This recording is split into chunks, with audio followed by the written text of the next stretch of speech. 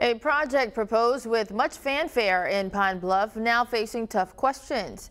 A cultural district planned for downtown counted on a proposed sales tax rejected by voters in May. THV 11's Frederick Price asked city leaders what they plan to do now.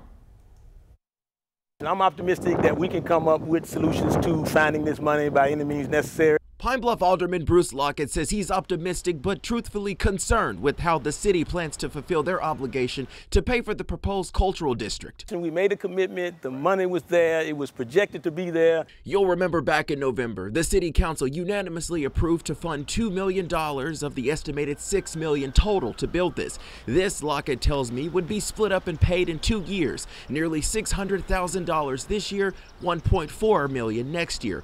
Alderman Lockett adding the money was supposed to be drawn from the existing go-forward sales tax voted on back in 2017, not from the most recent sales tax proposal, which failed. The funding for the 2-year, it was in the budget, allocated in the 5/8 sales tax. But because Go Forward Pine Bluff's proposed sales tax initiative failed during a special election in May, the mayor says that now has an impact on things moving forward. We have to be financially responsible for the dollars that we spend.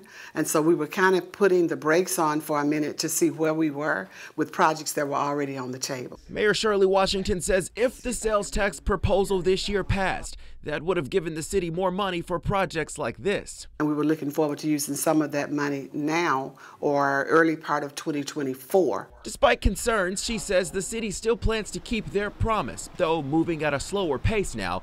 Leaders are reviewing budgets to pay up, at least for this year. Right now, we're only trying to get $590,000 transferred from the 5/8 tax fund. Lockett adding there's about $7 million left in that fund, which is expected to expire late next year. In Pine Bluff, Frederick Price, THV 11 News. The mayor says she plans to meet with the city's Development and Planning Committee next week to figure out how to fund this project.